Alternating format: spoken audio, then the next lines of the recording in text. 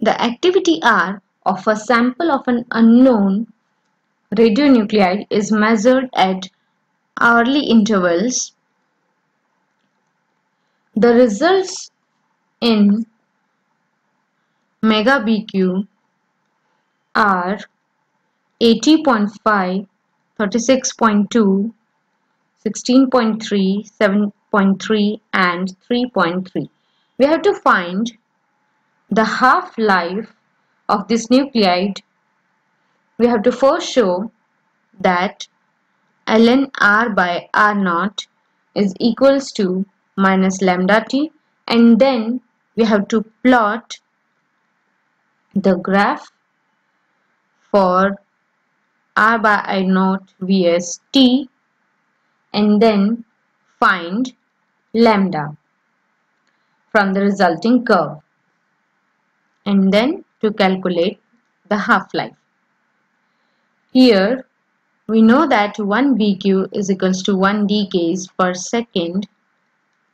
We will make table for time, activity and natural logarithm of the activity. The time we will take 0, 60, 120, 180 and 240 seconds.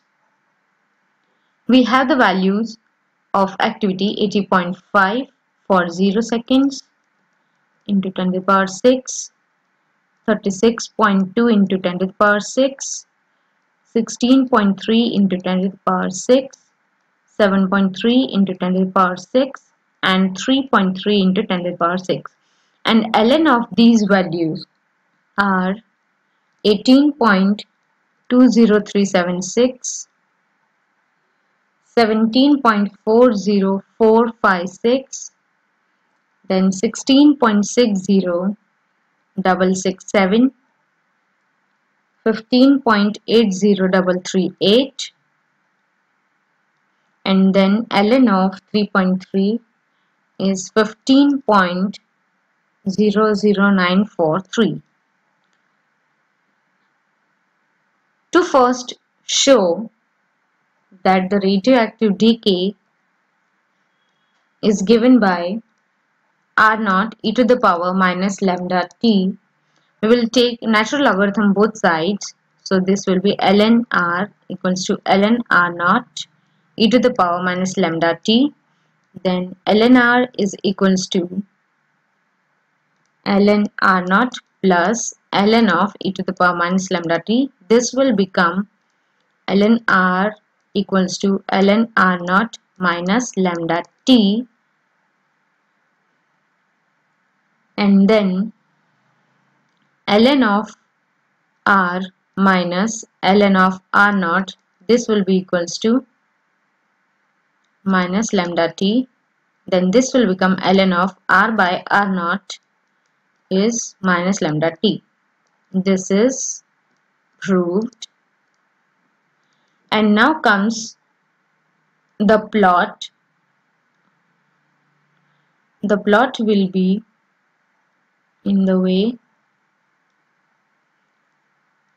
ln of R and time t here.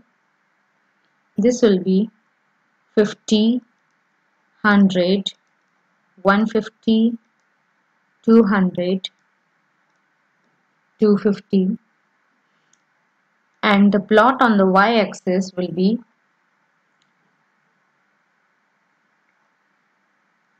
5, 10, 15, 20, 25.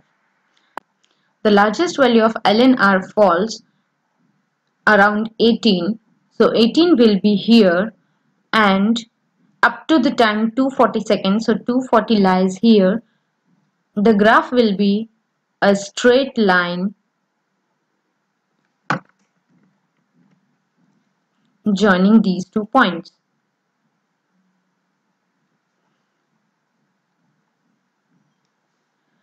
And now, obtaining the lambda from the plot of R, ln R vs t, it is difficult because R decreases exponentially. We should be able to determine lambda by plotting the measurements of R. Therefore, the linear form of this equation, here ln R is the function as a function of t. If we plot ln R vs t, we will get a straight line like this. The slope of this straight line is equals to 17.40456 minus 18.20376 divided by 60 minus 0, then this will be equals to minus of 0.01332 per minute. This can also be written as 0.01332 per minute. Now, the half-life calculated using lambda t half is equals to ln 2 by lambda, then ln 2 by 0.01332, and this will be equals to 52.038 minutes.